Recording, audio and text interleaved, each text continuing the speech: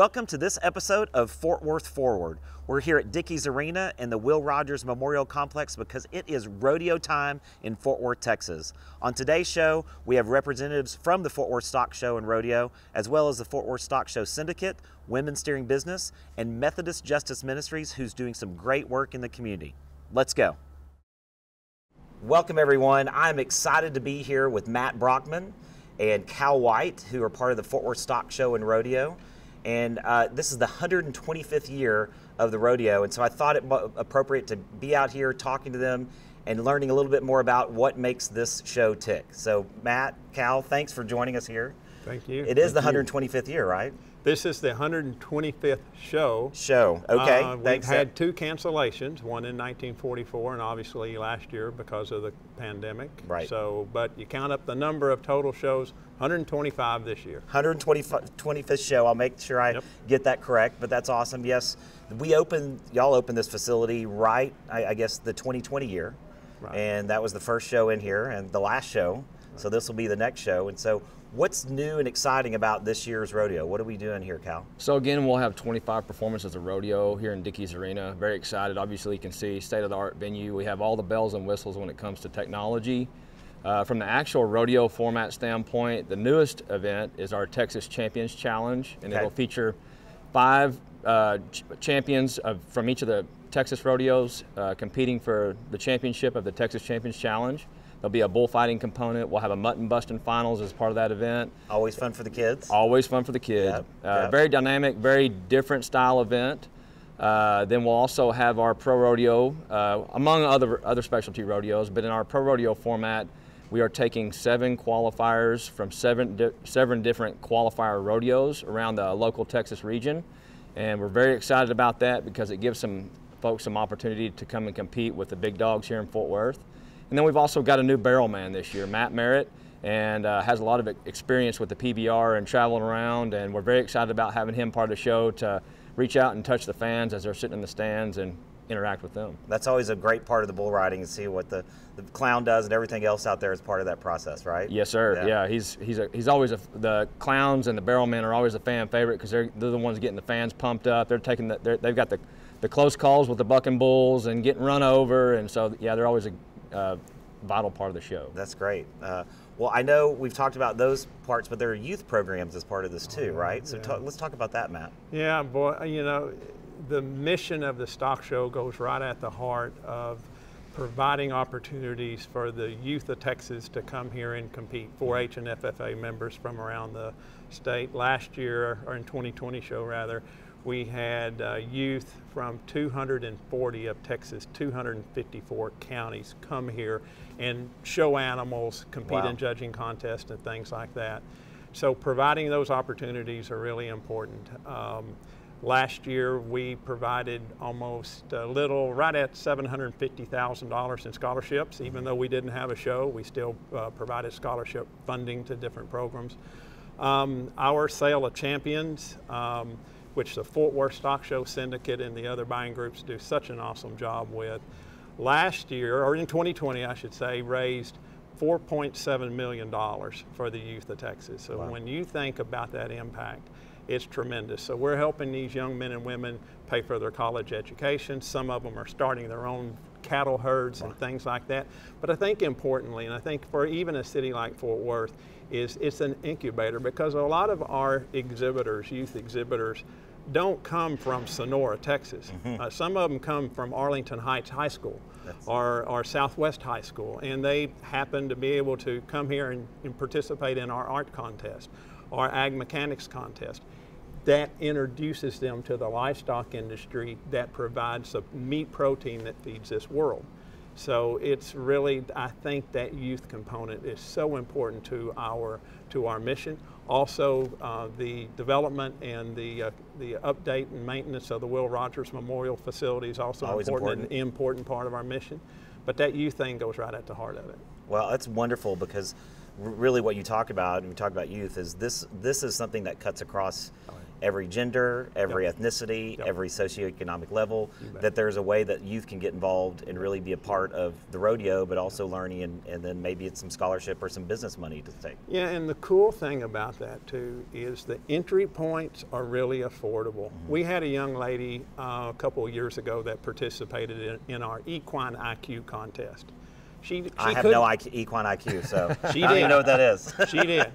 She was one of these horse-crazy young ladies, couldn't afford a horse, but came here and competed in that equine IQ contest, which is basically taking an exam on your horse smarts. Wow. Okay. $30,000 in scholarship funds. So it provides an access point for all socioeconomic levels. Yeah, We're really proud of that. Do you know what happened? Did she use that for scholarships later or set up a business? Yeah, okay. Yes. She's, I believe, at A&M right now studying That's a equine great science. school. Yep, exactly. Yeah. Gig 'em. Gig 'em. Well, wonderful. I know that this, people look at the stock show and it's a big rodeo, et cetera, but I think the research I've seen, it's about $110 million impact to the city of Fort Worth. Yep. Let's talk about that. What does that mean for the city and what we're doing? Well, it's really important. On top of that, 111 million, 110 million in economic impact. We'll round it up, 111 million. When you use a conservative multiplier of 2, that's roughly, it's going to come in just under 200 million. So, when you look at how that reverberates across the economy, it's really important. 3.5 million in direct taxes to the city of Fort Worth, 11 million in tax revenue to the state of Texas. So, it's, and again, I'll circle back to the thing that the stock show, then part of our mission is the enhancement and expansion of the Will Rogers Memorial Center. So since we moved out here in 1944, the stock show has pumped $70 million in improvements here to the Will Rogers Memorial Center. So when you see the Moncrief building or the Justin Arena or all of these other facilities, the stock show played a very important role in creating that infrastructure that the city then uses throughout the year. Amazing. I'm glad the investment's happening there. I know there's some more investment happening as part of this from some of the things that we're doing at City Council. Yeah. But the way I'm looking at this, and you tie it back to citizens, a lot of the money generated here may be used here, but it's used throughout the city, potholes, streets, lights, all the other things that happen throughout the city. And that doesn't even include the small businesses around here or restaurants that get in hotel rooms and other nights that are part of that process too, right? Exactly. Well, that's wonderful. So I know we had a year on and then a year off. World kind of changed and went topsy-turvy for a while, but what do guests need to know about accessing this building and accessing the grounds in general as part of this process? We're doing our dead level best to keep it safe. Right. The vaccines are a game changer. And last year we didn't have the vaccines, we had to cancel in 2021. The vaccines are a game changer. So when people come onto the complex, they can be assured of several things. Number one, you're in a state-of-the-art facility here at Dickies Arena with all the... That Cal helps run here, right? Cal helps run here, that's got the air purification systems and things like that in it. This is an amazing facility. The Will Rogers Memorial Center has earned the Global Biorisk Advisory Council's STAR accreditation. That's a cleaning and sanitation criteria that public facilities can apply for and earn. They've earned that accreditation. That's important. They've installed bipolar ionization technology in all their HVA systems, which do a good job of removing the SARS-CoV-2 virus from the air. We're doing our part by providing plenty of mass distribution points, hand sanitation points across the complex, signage that reminds us that we need to take action and do things to protect our health and the health of others. We're working with the City of Fort Worth, the Fort Worth Fire Department. They will provide a COVID testing site here on the complex at the Will Rogers Center throughout the 23-day run of the show. So if you get there and you're not 100% sure, we're going to have a Fort Worth Fire Department testing site there. Also working with Tarrant County Public Health to provide a vaccine site, a vaccine clinic throughout the 23-day run. You want the Moderna, the Pfizer, the Johnson & Johnson shot, the boosters. Get any of them here. You get any of them here, and we're glad to provide that service. There are no mandates. Okay. There's not a mask mandate. There's not a vaccination mandate. Okay. You don't have to show your vaccine card to get in the facility. Don't have to show your vaccine card. You don't have to wear a mask. We make the mask available. We've been doing this now for 18 months or so. People know what to do to keep themselves safe. We're going to provide measures to help you keep safe. We just ask that our guests be mindful and do the things they need to do to protect their health and the health of others. Do that, and we're going to have a heck of a stock show. We want everybody to be safe. And people have their different definitions if they need to wear a mask or what makes them comfortable. So I'm glad there's some flexibility there, but also you're providing the services with COVID testing and vaccinations if people want them on site. So exactly. I think that's wonderful. You know, one sort of last question, since we're sitting in this beautiful building, you know, what has this added to the stock show, having Dickies Arena as part of this? It's allowed us to better utilize all of the Will Rogers Memorial Center. So whereas in 2019 the Will Rogers Center, or the Will Rogers Coliseum, was just used solely for professional rodeo and our other rodeo performances, it's opened up that Coliseum where we can do other things there, and again, expand the impact we have. Cal here is a former high school rodeo athlete with the North Texas High School Rodeo Association. What sport? Bull riding. I love bulls. My brother was 1985 North Texas High School Rodeo Association bull riding champion. Well, that's great. We have a scholarship rodeo over there in the Coliseum. On the 29th, I think, right? Yes, sir. 29th. 29th. Saturday the 29th. All the champions of each event get $2,000 scholarships, a buckle, and a jacket, and so it's a great thing for the North Texas High School Rodeo Association. Yeah, wonderful. And, so if I might, since we're on the rodeo topic, if I might make mention, we're also going to be broadcasted on the Cowboy Channel. All 25 performances of our professional rodeo will be on the Cowboy Channel, among other events such as the North Texas High School Rodeo Association Scholarship Rodeo, and a variety of other competitions. So we're looking forward to having that. That's wonderful. Can you still get tickets? Oh, yeah. Absolutely. Okay. Yeah. Where can people find the tickets? FWSSR.com. Okay. All you have to do is go to the upper right-hand corner of that website, and it says tickets. Click and you're there. Wonderful. And that's just not the rodeo too. Remember, there's all the stock show piece that's on the other side of Will Rogers. That's what you're talking about, the complexes there. Yeah. So you can make a whole day of it. I grew up coming here with the kids, or as a kid, and now with my kids, and going to see the chicken playing tic-tac-toe. Still a favorite. So that's what I'll tell everybody is come spend the day. And even if you're not coming here, the museums, you're right. There's so much to do around here. Yes, sir. Well, Cal, Matt, thank you so much for having us here. We're looking forward to the rodeo and rise and shine, right? Rise and shine. That's the theme this year, right? Yes, this thing is legendary. This thing is legendary, rise and shine. Yes, sir. Y'all come out and see this, and we'll be right back. I am now here with JT Augenbaugh, who is chairman of the Fort Worth Stock Show Syndicate, and Becky Renfro-Borbola, who is chair of the Women's Steering Business Committee. Welcome, y'all.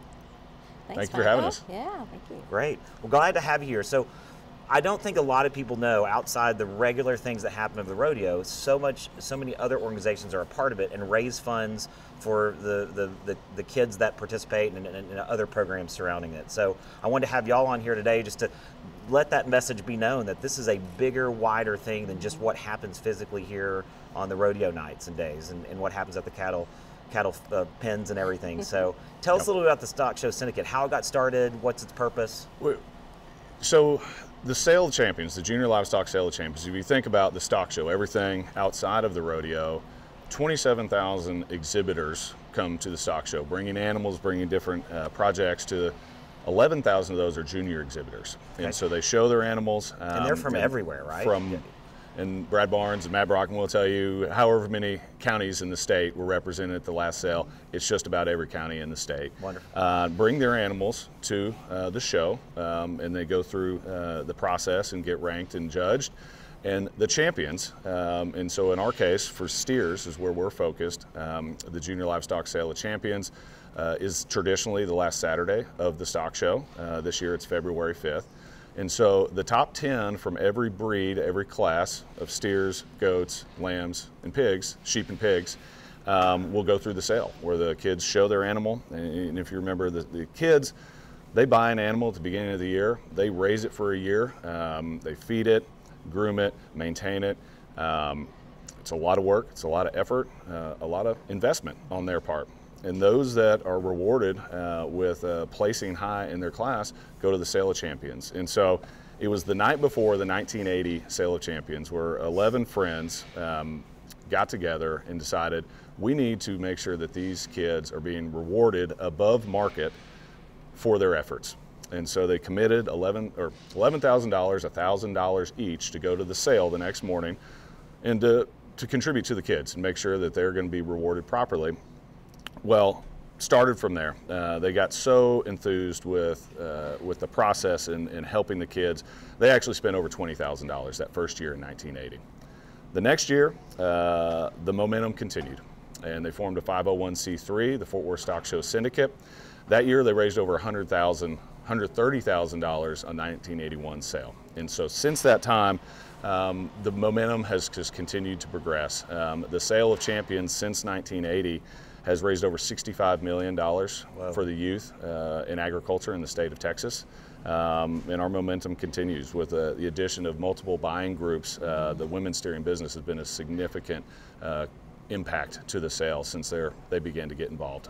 Wonderful. So tell us a little about women's steering business, how it got started. And so 2013 was our first sale, and literally 4 weeks before the sale, I sent out an email to several friends and businesswomen that I knew and said, hey, would you give $500 and let's go to the sale and buy a steer raised by a young woman. That's what makes us different. And I had 75 women step up in that first sale.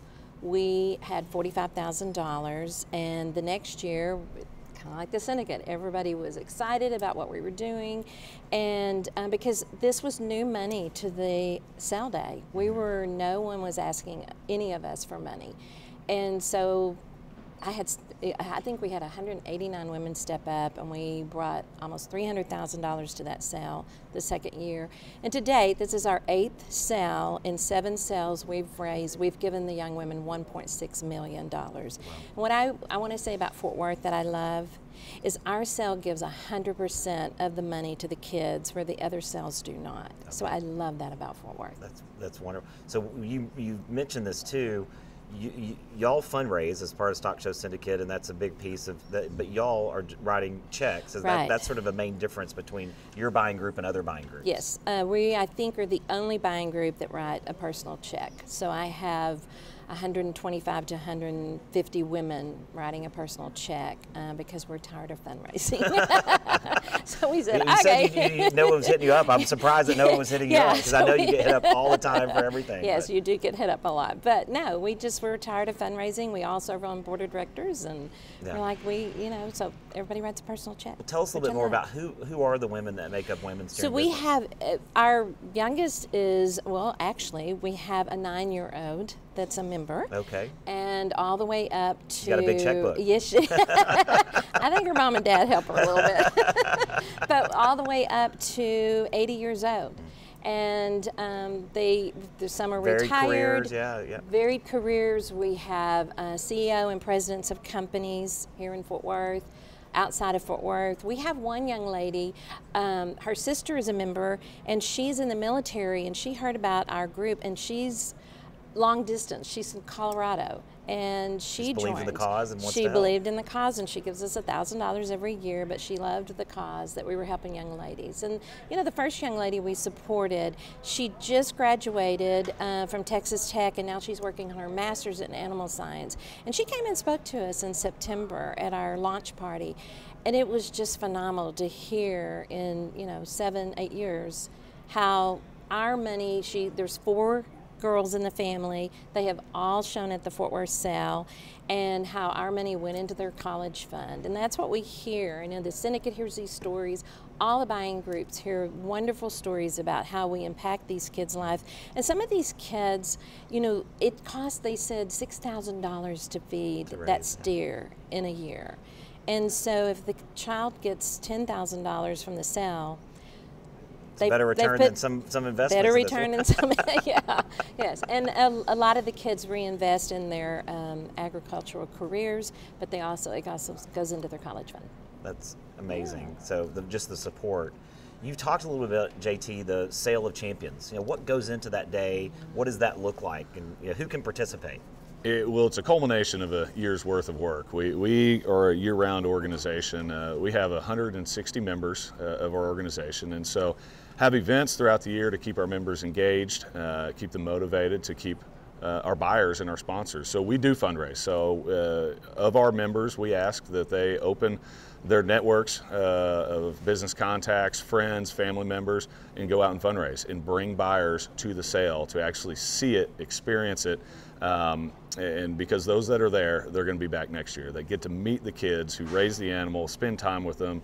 They're going to be back. And so we foster an environment throughout the year that really builds up towards sale day. We have a sponsor party, which up in the north side in the stockyards in the fall to kind of kick off the season as we get ready for the stock show. And it's all about keeping our buyers and our sponsors enthused and engaged, and again culminates on the sale. And so it is a lot of work. We host a breakfast, cowboy breakfast on sale day morning. We feed over 1,000 people who are getting ready for the sale. We have a lot of fun. Scarves, you get the scarves. We get the scarves. You get your badges. We multiple badges and pins, and it's fun time. It is a really fun time. Encourage it. It's open to the public. Okay. And so the Sale of Champions this year is February 5th. It is 9 a.m. And so that's when the grand champion, the grand steer champion, is auctioned off. You will not only will you not be able to find a seat in that West Sale Arena, you won't be able to find an inch of space that is not occupied. It is a really exciting time, exciting event, and so it is open to the public. I encourage anybody to come and participate. And if you feel Where so can they inclined, get the information to know more about it? So Fort Worth Stock Show Syndicate, FWSSS.com. FWSSR, the Stock Show and Rodeos website. They have a large selection section dedicated to the livestock junior exhibitors. And so again, here on the grounds, the Will Rogers grounds, 9 a.m. February 5th. It's a fun time. That's wonderful. And Women's Steering Business, where can they find more information about that? WomenSteeringBusiness.com. Great. Yes. Well, I want to say, this is not your day job, right? You're at J.P. Morgan, and you're Mrs. Renfro Foods. Yes. So, which is, I want to do a shout out because y'all are you're involved in so many things and help the community in so many ways. And I know this is just a piece of what you do overall. So thank you on that behalf, and thank you all the kids and the lives you've changed by what you and your members do. We really appreciate it. It's well worth it. Fort Worth is an amazing place that really steps up to help the community, and this is a way for our community to help the whole state of Texas. True words. That's amazing. Well, thank you, and we'll be right back. One of the things I love about Fort Worth is our giving spirit. We just heard from Fort Worth Stock Show Syndicate, as well as Women's Steering Business, who are supporting kids that are involved with the rodeo with scholarships and other means necessary to build a business. Now I'm here with Jody Connaughton, who is with Methodist Justice Ministries. She's the legal director there, and another great charity nonprofit here serving the people of Fort Worth. Welcome, Jody. Thank you. How are you doing today? I'm well, thank you. Good, good. Well, I love the mission of Methodist Justice Ministry. So tell our viewers a little bit, what is it and how does it help people? Okay, we were started with the specific purpose to focus on really challenging family law cases, specifically involving domestic violence and child abuse. So our primary criteria is that there's some sort of domestic violence or child abuse. We help women, mothers, fathers, caregivers, whoever's trying to help keep the child safe, and also women seeking to leave a domestic violence situation. So very important work, and it happens more here than we probably hear about, right? Sadly. Sadly, so what's a success story? Tell us a good success story that y'all have had. Okay. We worked with Olivia a few years ago. She was 20 years old, attending Tarrant County College. She had 3 half-siblings that were ages 7, 8, and 10. They had been kind of bouncing around from various family members. They landed on her doorstep one day just for the weekend. They ended up staying. Several months later, she didn't have any authority to get them medical care, treatment, things that they needed, and so she came to seek our services. We were able to get her custody of her 3 siblings. She actually had to quit school for a bit to care for them. She's now back in school, working on a nursing degree. She ended up working at the church, First Methodist Church, for a bit as well. And so she was able to get those protections and the custody that she needed to be able to make decisions for her children and keep them safe from their mother, who is unfortunately addicted to methamphetamine. So. And it sounds like maybe get her life right so she can go back to school and do have a job, it sounds like, and maybe some other things. Yes, yes, we focus on the whole family, not just the children that we're helping. So we provide services for the whole family. Yeah, tell us some of the other services that you provide. Yes, we are definitely different than a typical law firm. We provide counseling free of charge to our clients and their children, not only the children that have maybe experienced abuse directly, but also indirectly. We provide emergency financial assistance, which is especially important for women leaving abusive situations because maybe they don't have the financial means to pay a deposit on an apartment, pay utilities, and all of those things to break free from that cycle. And so we're able to provide that emergency financial assistance. And then also we help, poor grandparents get custody of their children, their grandchildren. They're already poor, and we make them poorer by giving them more children to have to care for. And so we can provide some assistance for them as well. We also just go above and beyond with our friendship and our guidance to our clients. I've actually taken my family to help. Mentoring of sorts, yeah? Okay. Yeah, so I've actually taken my family to help move a client to a new residence. We just really go above and beyond to help our clients. Some total wraparound services. Exactly. For them. Well, I'm excited. The reason I wanted to introduce you to the viewers, because y'all are the Foodie Philanthropy 2022 charity partner this year. And for those the viewers that might not know, this was a charity my wife and I started, Joanna Crane, we started, and it brings restaurants together. They donate a table of 10 all on one night, and we have many restaurants that do it. I think last year we had about 40 restaurants, and all the money that's raised is given to the charity partner that year. And y'all are the charity of choice. And so we're very excited about that, about partnering with you. We understand the mission that you have and what you make, but what does it mean to you that y'all are receiving these funds this year? It means so much to us. We'll be able to continue providing the life-saving and life-changing work that we do, and we'll also be able to reach additional people that we haven't reached in the past through sharing our message with those that attend. That's wonderful. That is a big piece of this event. It's I've always said it'll raise a little bit of money and a little bit of awareness for you, and I know that other past partnerships that we've had, it's raised even more money after the event, and it's created lifelong partnerships, volunteers, other knowledge that people know. So I'm hopeful, and I know that will happen with y'all as well. This year's event is February 26th.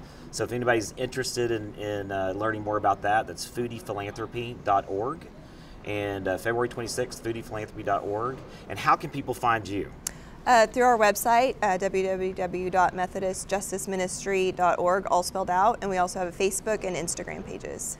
Great. Well, I appreciate the work that you're doing on behalf of those that, in a lot of times, can't help themselves, and they don't even know where to go to start to help themselves. So thank you for what you're doing, and we really appreciate it. Thank you. Thank you. We're excited. Great. We'll be right back. Thank you for joining us for this episode of Fort Worth Forward. I hope you've enjoyed meeting some of the people that are part of the rodeo and part of the stock show. And come out and see this beautiful facility. It is an amazing time. Bring your family, bring your friends, and have a great time. Until the next time, thank you again for watching.